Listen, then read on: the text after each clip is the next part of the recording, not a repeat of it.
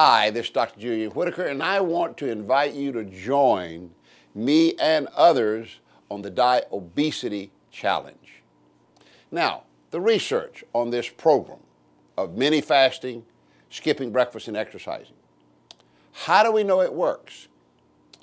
The exercise-enhanced mini fast was tested in 2009 in a clinical trial that was published in Medical Hypothesis. The study involved volunteers with an average weight of 199 pounds. They were all considered obese, not just overweight.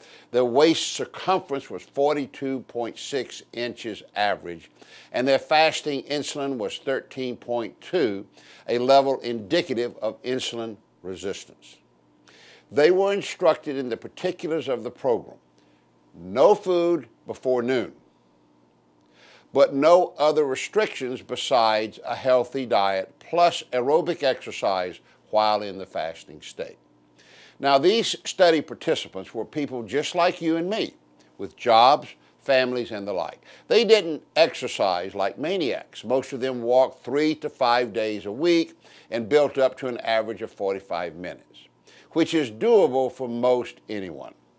On the days they did not exercise, they simply fasted until noon.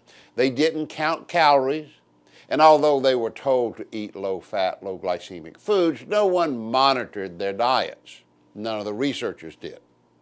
Yet the results speak for themselves.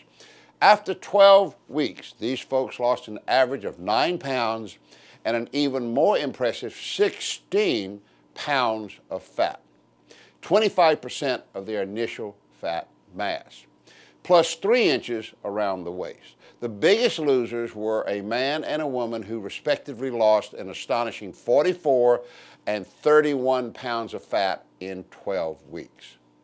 In addition, the group's fasting insulin fell by 25% into the normal range.